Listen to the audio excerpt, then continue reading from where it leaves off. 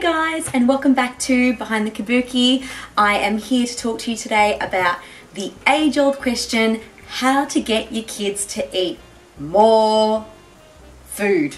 Well, how to get your kids to eat more nutritional food. So I had a daughter who basically wouldn't eat anything. Not just, you know, fruit and vegetables were like, as if she's gonna eat those. She won't even eat water. She wouldn't eat anything, and it was super annoying, and it used to freak me out because she lived off her milk, and I would, you know, go crazy trying to figure out recipe upon recipe about what to feed this child. So I am not by any means saying that I am the master mum or some specially gifted woman who has all these amazing motherly qualities, but I'm just wanting to share with you some of my tips because I know that I had a fussy eater and some of these actually worked. So the first thing I did when my daughter started eating and wouldn't eat anything was I got onto Incremin.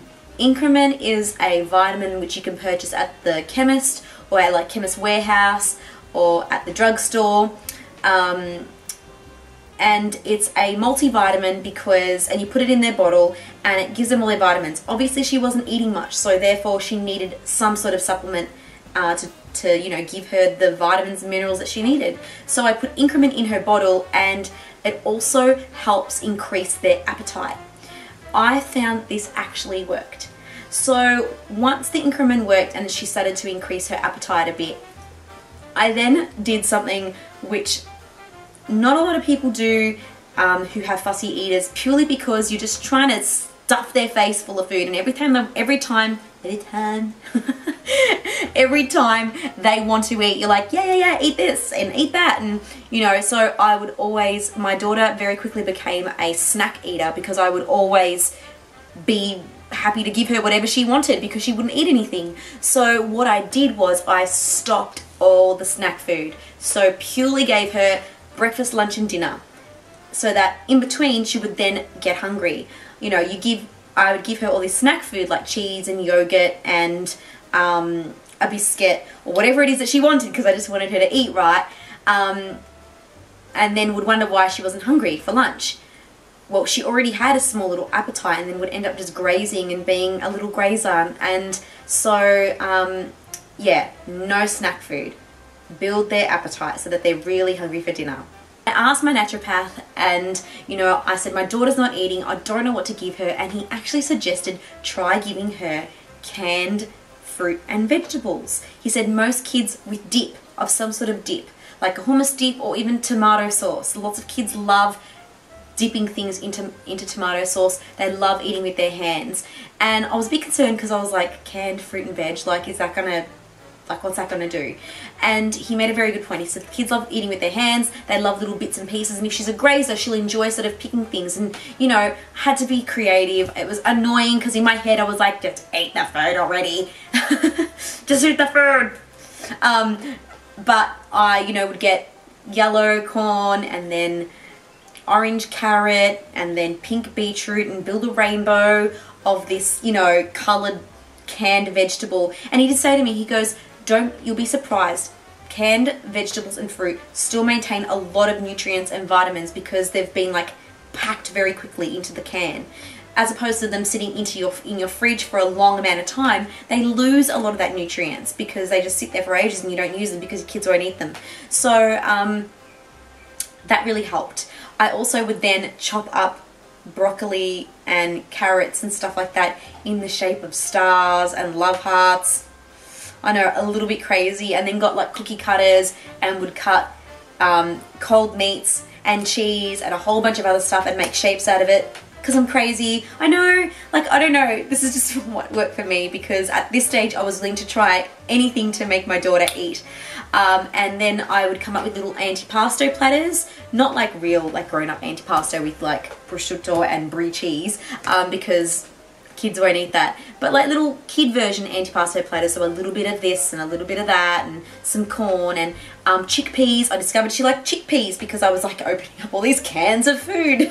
And so I do a little bit of chickpeas and then some cherry tomatoes, and I would give them fun names, like cherry tomatoes would be bursties and chickpeas would be chickadees, and broccoli would be baby trees for the dinosaurs to eat. And you know, I would say that carrot has magical powers which makes your hair curly and all this stuff that I would lie and feed to my kid to make her eat vegetables. But it actually worked. I just want to let you know that every kid is different. There is hope for these fussy eaters. My son is a machine. He just smashes food. He loves to eat everything and anything in sight. He's not like my daughter. My daughter was super duper fussy, as I've said, and now she is amazing. You know, her taste buds changed, and now she just eats whatever I put in front of her, and it's really good. She's now 6 years old, and she still does try to pull little numbers on me. You know, she'll come to the table and be like, I don't really like that. And I try to be as non-sarcastic as possible in my approach to that, because I can be a little bit like, well, too bad. So I'll be like, oh, well, you know, that's okay. You don't have to eat it now. You can maybe think about eating it later, and I'll always glad wrap it up and put it away for her to eat, literally eat later. But she needs to know, and she does know now, that there are no, you know, milk and biscuits later on or cheese later on. You are not getting anything till you eat your dinner. So she'll come up to me and say, Mom, I'm hungry, and I'll be like, that's okay, well, there's your food in the glad wrap, you can now eat that. And so you sometimes just have to really put your foot down with kids and, you know, lay down the ground rules and try not to get too frustrated. But for me personally, I refused to cook different meals for every person in the house. I was like, this is what I'm cooking. You're gonna eat it. I know it's good food. I'm not cooking, forcing sardines down your throat or mussels or Brussels sprouts or something that most kids don't like. This is good. This is like, you know, chops with mashed potato and beans. Like, it's not that bad. You know, this is good food. Bangers and mash.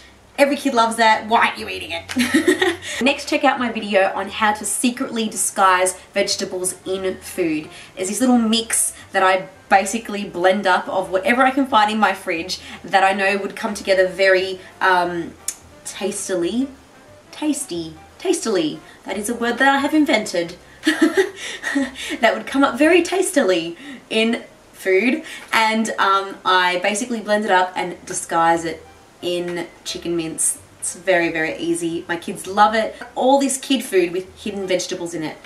Awesome. Check out that next video. Give this video a thumbs up if you liked it or if it was helpful in any way, or if you have any stories or suggestions of how you got your kids to eat more food or eat vegetables and fruit. I would love to hear about them. And until next time, I see you all next time. Bye!